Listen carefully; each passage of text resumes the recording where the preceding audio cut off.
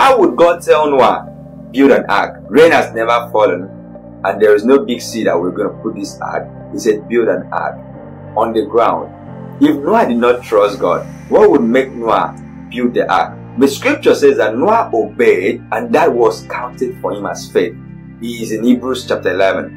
God told Abraham, leave your house and go to the place that I will show you of. Live where you are living with your parents. Live where you are comfortable. Live where you are having convenience, and go to where I will show you. And Abraham left, not even knowing where he was going. I, for one, would tell God, explain, give me details. The greatest act of faith on this side of heaven is not naming and claiming. Like I am naming and claiming for the car, I'm naming and claiming for the house. The greatest act of faith in life is obedience to God. Whenever you see someone that the Bible says by faith they did this, it is because they obeyed God. They believed and obeyed God. So that is why scripture says that faith comes by hearing and hearing the word of Christ. But then faith is not activated when it comes until you apply the word. And wisdom says when you hear the word and apply the word, you are a wise person that builds his or her house on the rock, so that when the wind and the storm comes, that house remains and it's not broken down. The truth is that in our Christian life, the greatest act of faith that we would ever experience is to obey God. It is not to get those tangible blessings we are expecting. It is not to believe and receive the things we are waiting for. It is actually to obey when God speaks. Because God has patterns and plans and the ways He wants us to work.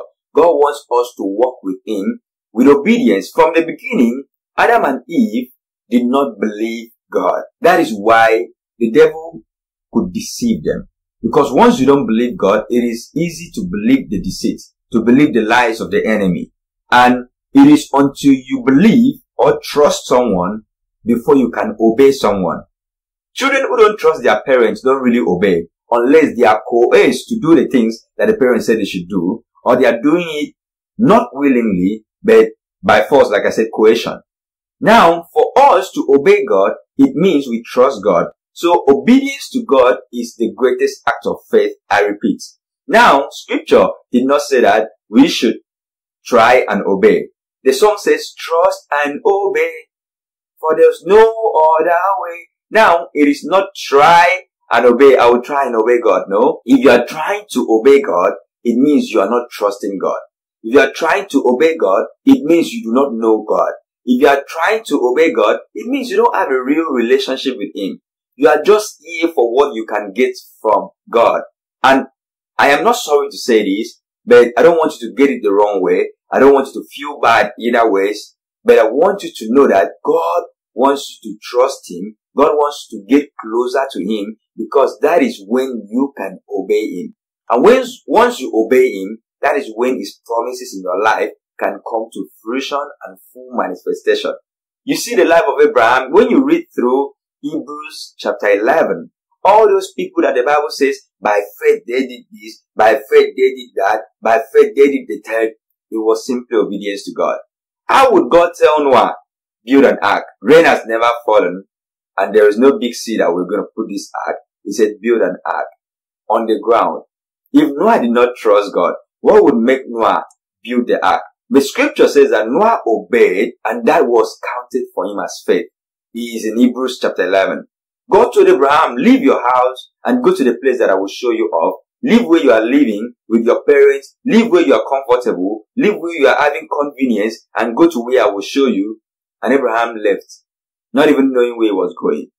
I, for one, would tell God, explain, give me details. Where am I going? Give me a word before I move. But God wants our obedience. You know, sometimes we disobey God with good intentions. Like Saul in 1 Samuel chapter 15. God told him, kill the whole Amalekites, because they are my enemies. And when Saul went there, he spared the king, and he spared the young goats and the best of the sheep, with the excuse that he wants to use it to make sacrifice to God. And then Samuel told him, really?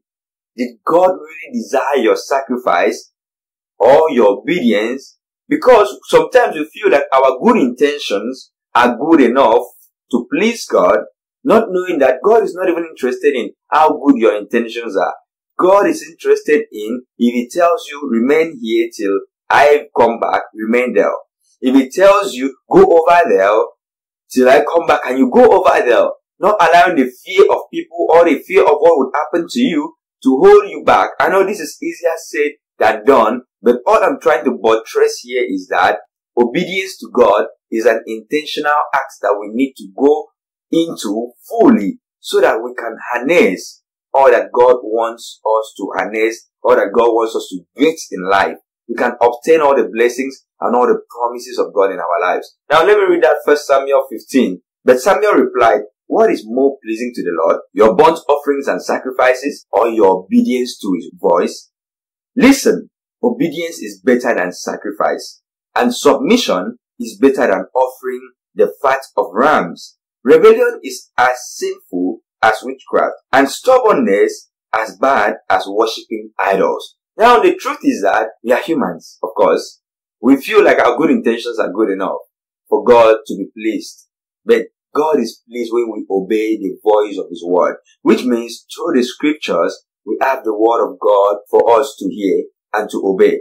And it is a sign of faith when God tells me, stay away from sexual immorality, and I will go there.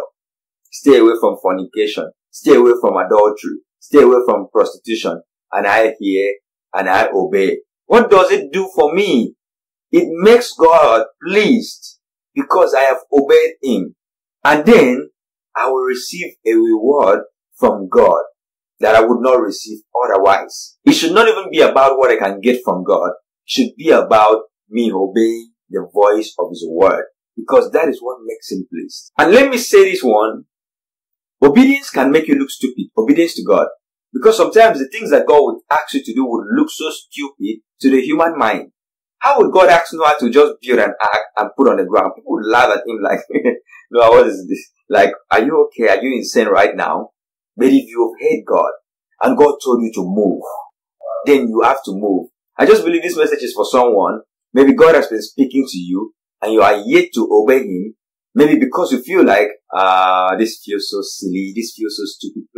People are just going to laugh at me like, what am I even doing? Just like Peter in Luke chapter 5. Peter has stayed all night with the other disciples. They caught nothing. These are fishermen. This is their occupation. They did not catch anything. And now Jesus came and told them, cast the net by the right side. And it was like, When He had finished speaking, He said to Simon, now go out where it is deeper and let down your nets to catch some fish. Master, Simon replied, we worked hard all last night and didn't catch a thing. But if you say so, I will let the nets down again. And this time their nets were so full of fish, they began to tear. A shout for help brought their partners in the other boats, and soon both boats were filled with fish and on the verge of sinking. You have to know, faith in God is actually activated by obedience to God. Faith in God is not activated by your mental, imagination. You just imagining it happening. They will say, put it in your mind and believe it and imagine it so that you can happen. No, it is obedience to God. When God tells you do this and you do it, that is when you activate faith. When God tells you live this way and you live that way, you are activating faith in your life. That is where faith is birthed. Obedience. And that is why I said obedience is the greatest act of faith. Lastly, let me read the scripture in Hebrews 11. It was by faith that Noah built a large boat to save his family from the flood. He obeyed God, who warned him about the things that had never happened before. Obedience. Again in verse 8 it says, it was by faith that Abraham obeyed when God called him to leave home and go to another land that God would give him as his inheritance. So it is all about obedience.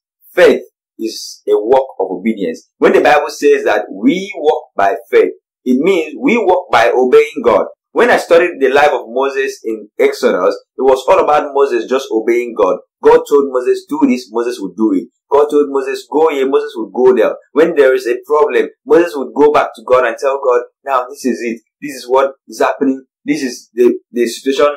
This is what the children of Israel are saying. And God will speak to him and he will do. So it is about walking in sync with God, hearing the voice of God and doing so, which is following through with what God commands and what He says. This is how you walk in obedience, and this is how you activate faith in your life, walking by obedience.